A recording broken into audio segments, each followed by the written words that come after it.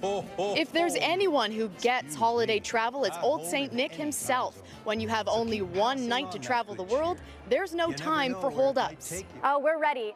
Perhaps that's because Pearson has had a lot of practice this year. The Monday just reached our 40 millionth passenger of 2015.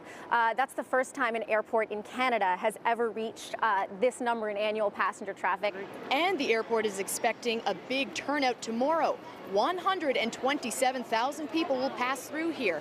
Each and every lane at security and check-in will be staffed. Basically, we're here to help every single passenger that may have a question, may get lost. There will even be a volunteer welcome team, 200 of them, to welcome travelers and help them get to where they need to go. An airport is a place where a lot of changes takes place, and many of them are advertised. They're put up on signages and boards. It's just that people have to be more alert. So how should you prepare for Pearson on its busiest day? Staff here say their #1 tip: track your flight, which is even easier to do now.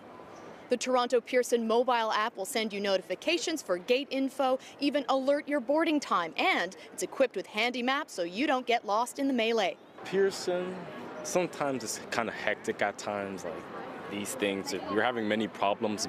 There were a few hiccups today. Pearson hopes to have them all worked out by tomorrow. We're trying to make it an adventure. We're trying to get in the spirit of the holidays. And the Smiths en route to visit family in Israel. It's typically stressful, to be honest. We've had some good experiences. Today is actually a lot more relaxed than I thought it would be. Their kids had some advice for Pearson. The little electronics for kids, that works, but maybe it would be cool to have some people entertaining you while waiting in line. I heard that they're going to have some holiday things and some carolers coming by. I don't know if that'll be enough, but how about you? When you travel, what do you need from the airport?